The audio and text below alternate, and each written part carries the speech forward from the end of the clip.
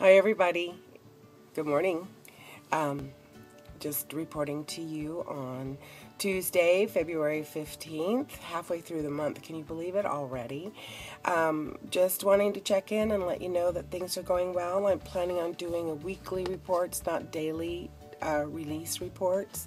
So I will be reporting next week, Monday. Wanted to tell you that I was thinking about calling this round the good, the bad, the ugly. Because there's going to be some really good and there's going to be some really bad and most likely some real ugly stuff this round. Made my lunch for the day and decided to have a lean ground beef patty. And it reminded me of a recipe that I saw on the internet this summer that my husband and I tried, and it said if you want the juiciest burgers in town, this is what you do. And you use, like, for a pound of beef, you would put in a tablespoon of the McCormick's Grill Masters beef seasoning, a tablespoon, and then a cup of water to a pound of hamburger. And we did that, and it made really juicy, moist burgers. And even when you had leftovers, they wouldn't be dry. So I decided to try that. So I took my 100 grams of burger today, and I put in 3 tablespoons of water in a bowl, and then I put my McCormick's seasoning. I just sprinkled to appearance, and then some chop onion, and then the meat, and I mixed it together using a spoon, and it was kind of the consistency of thick oatmeal.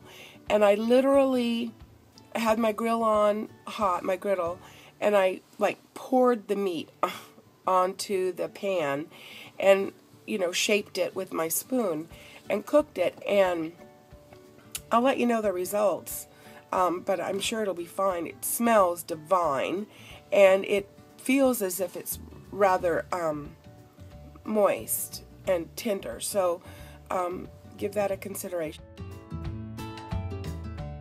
Which reminds me of something else as far as smells, and that is like last night I told you that I was having company over. It was my stepson who was coming over. I had made a pot of beef stew on Sunday, and they were coming.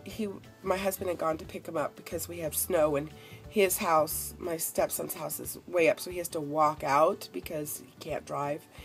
And then my husband was going to pick him up at the base of the hill.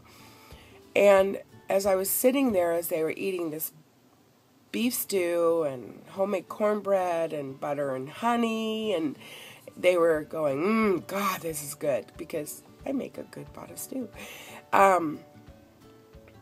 I got some smells of it, and it reminded me of a decision that I had made last year that has worked for me, and it has to do with your senses.